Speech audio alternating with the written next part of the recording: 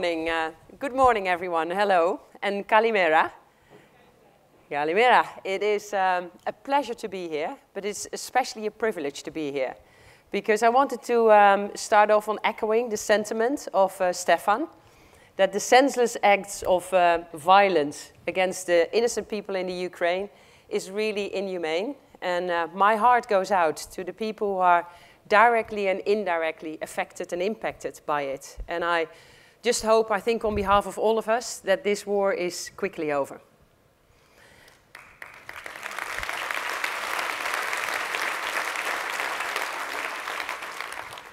And with that, it makes it even more of a privilege to be here physically together and also be safe. And this actually turns out to be my first non-digital conference ever since I've become the Chief Digital and Marketing Officer in Unilever since the 1st of January 2020. So that is a special occasion.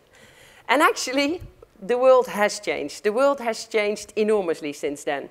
The way we work, the way we collaborate, shopping has changed, consumer behaviors and needs have changed. And I'm a firm believer of the fact that change brings great opportunities. Great opportunities for our businesses to grow, our brands to grow, but also for personal growth. But with these big opportunities comes also great responsibility. And today, over the next 20 minutes, I would like to set out my view on the changes ahead of us and also the responsibility that rests on our shoulders to continuously put people first in all the changes we're going through. Now, last year in Unilever, we've changed our marketing approach. And we've launched a new marketing philosophy, and we called it Get in the Front Line. And basically, it's built on 3 principles. No matter how complex marketing seems to all of us, if you go back to these 3 principles, we truly believe you always will be successful. The first one is get real. Get real. Use data and empathy to really understand the consumer needs and consumer pain points, to identify these and solve them. Second, do good. Make sure that your brand has the right value proposition, but also stands for the right values to spur positive change in this world. And then thirdly, be unmissable. Stand out in culture, be effortless to buy. So the short sentence that I keep in mind is first to mind, first to find. And actually, that's the way I wanted to get started today. Let's get real. What's happening with consumers? And instead of giving you a full overview of all the changes that are happening, I've selected 2 that I want to highlight today. The first one is sustainability.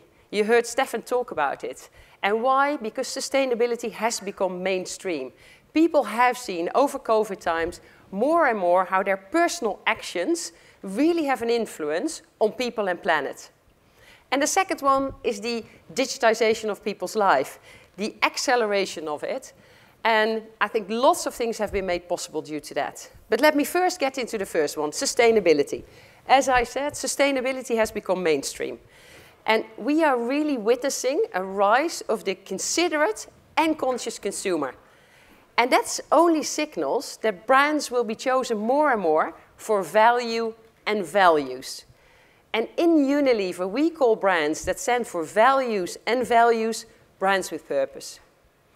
Now, let's not get mistaken by it, because in the end, purpose is not a substitute for a great value proposition.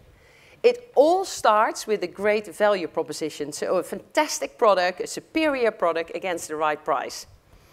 And especially in these times of hyperinflation, we see that the value equation becomes even more important. But once you've got your value equation right, it is necessary, in our view, to really think about values. And that is not easy, because values need to be authentic to the brand. They need to be based on the product truth and the category benefit. But once you've got it right, you've got the ideal combination of value and values, the dual nature of value comes into play, and then you found your flywheel of growth. And what for me personally is even more important, then we get consumers on our trajectory to really make sustainable living commonplace. Because at Unilever, we really believe that brands with purpose last, brands with purpose grow, companies with purpose last, and people with purpose thrive. Now on to the next one that I wanted to talk about, digitization, and this will take a little bit more time. Changes in digital consumption, amplified by everything that is happening, are really changing the way that we live, play, and shop. And it is enabling us nowadays to not only reach long-term or short-term objectives separately from one another, but we can reach marketing and sales objectives, long-term, short-term, all at the same place at the same time. Because this is not news to you, but commerce channels have become media channels, and media and entertainment channels have become commerce channels. So what we see is that the consumer is changing, we see that shopping is changing, we see that marketing is changing, we see that sales is changing, and that's why Unilever is changing. And actually that's the reason why from the 1st of April, I'm no longer the Chief Digital and Marketing Officer, but I've now become the Chief Digital and Commercial Officer. And before you ask me, no, we're not dropping marketing, but we're adding sales. And the reason for that is that the lines between marketing and sales are actually really blurring now due to digitization. They have been blurring if you think of things like net revenue management, if you think like category management, if you think about e-commerce even more so. But now we really see that this convergence of media, entertainment, and shopping and commerce has been taken to new heights. And we truly believe there's more growth opportunities out there if you consider marketing and sales in one hand.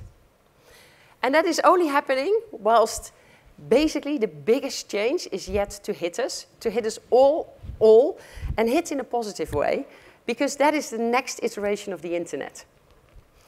And the next iteration will bring new behaviors, new economies, new opportunities. Because if you think how big this will be, just in the US, I lately read that they're expecting the metaverse to be an $8 trillion business. And in 2024 already, an 800 billion investment will take place in Web3. So this will continue to accelerate. And basically, that makes that we really need to think smartly about the way that we're going to build Web3.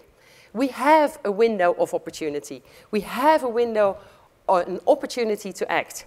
And that opportunity is now. But we're only starting to create. We're only scratching the surface of Web3 at this moment in time. So we have a window of opportunity to act now. And while we don't exactly know what all the questions will be and the unintended consequences of Web3 that will come up, we are starting from a position of foresight, because we also have a backlog of issues of Web 2.0.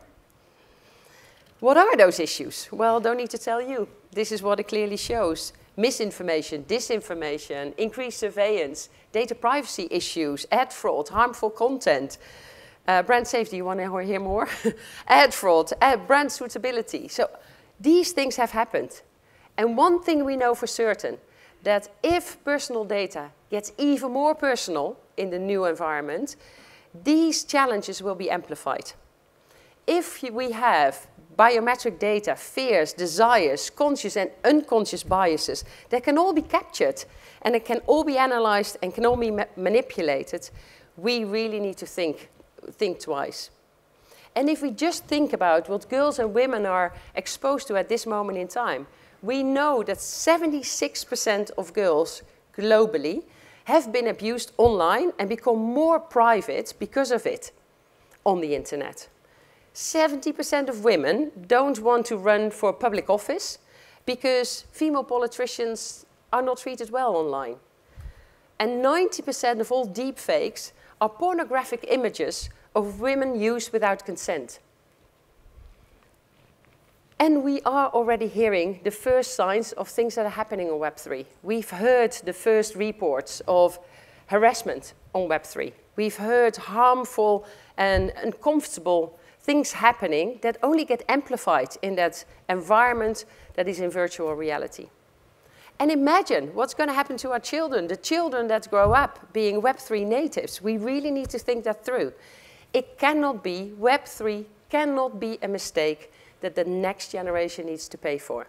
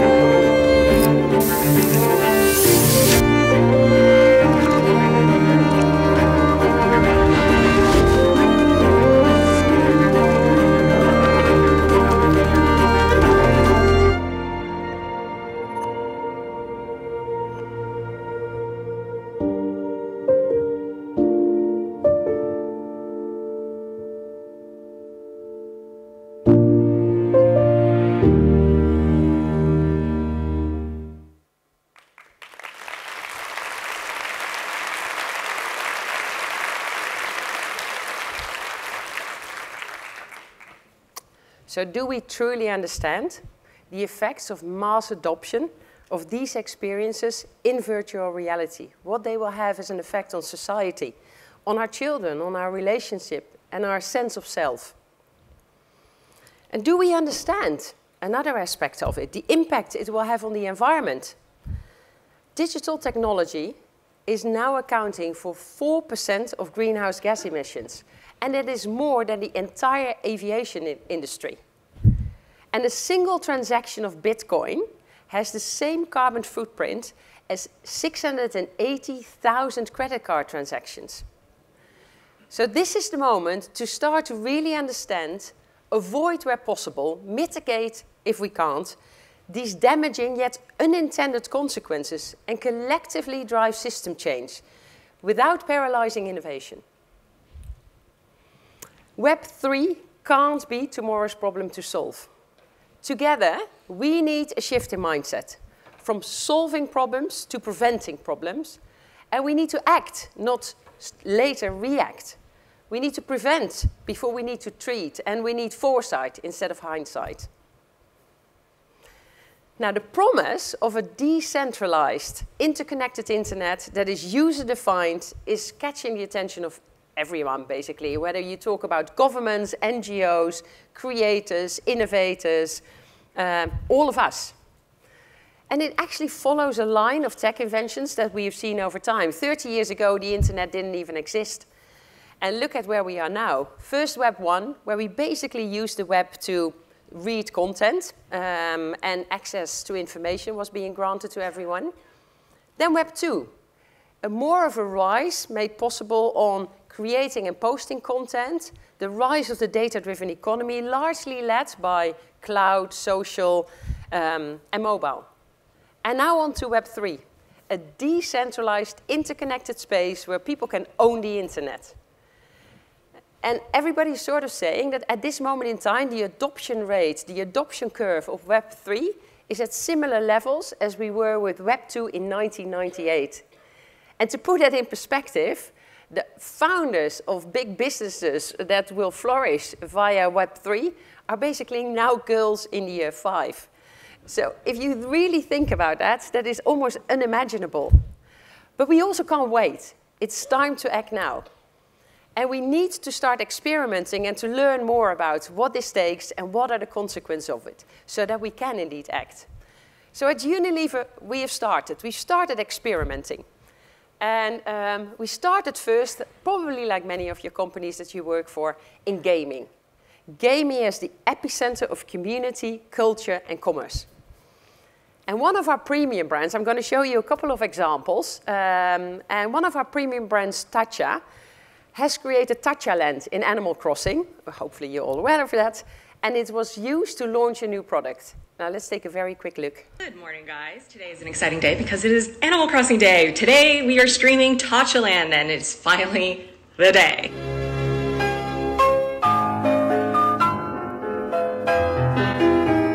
So much to Tatcha for having me at their new little Tatcha Land, which is in celebration of the new rice wash. It launched today, so be sure to check it out. I really, really, really like it. And it's not only used for product launches. We also did an experiment with recruitment. Because of COVID-19, we couldn't have physical, on-location recruitment fairs. And that's why we've changed the approach to it. So Pot Noodle hosted an AR-led event, a career event for students. And the really good thing is that we had plus 400% attendees and 5 times as many job applications. So this shows how much the younger generation is already immersed in this world. And then on to health appointments. Probably the people in the audience who are coming from Asia know Lifebuoy really well. Lifebuoy, a big brand of Unilever.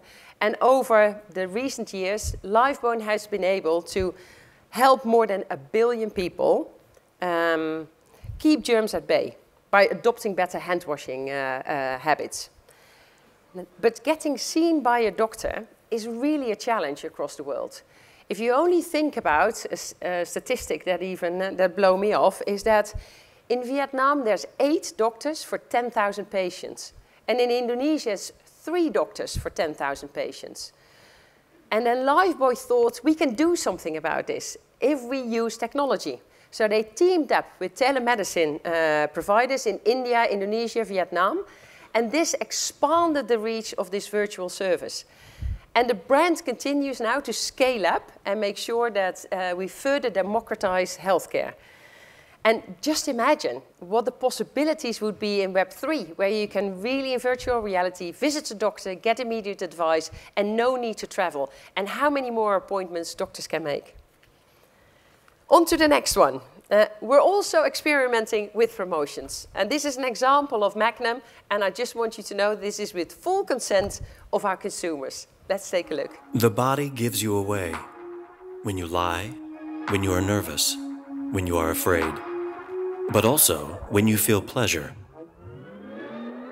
Because it exposes and reveals your wishes with small details, the micro expressions in your face and pupils. It is proven that they can increase up to 30 times in size when you see something you like. So we decided to put that pleasure to the test. Introducing the face of pleasure, an interactive dynamic with our consumers. We developed an algorithm that detects the level of pleasure that you feel towards a stimulus. Using a very tempting video, we invited people to prove how much they wanted a Magnum. While playing the video, our algorithm scanned and measured the pupil dilation and 17 other micro-expressions through the cell phone's camera. This way, we were able to measure the level of pleasure and turn this data into a discount. For the first time, we used a variable data set to determine the percentage of discount according to people's reactions. The more you wanted a Magnum, the more discount you could get.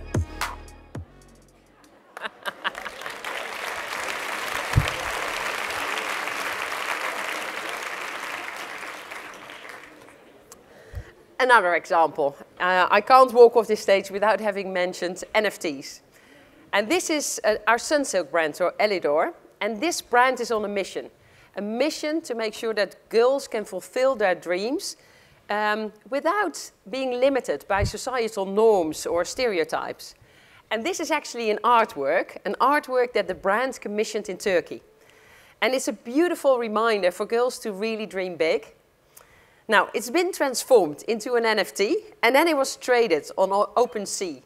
And all the proceeds of the sales went to NGO partners to help girls learn new skills.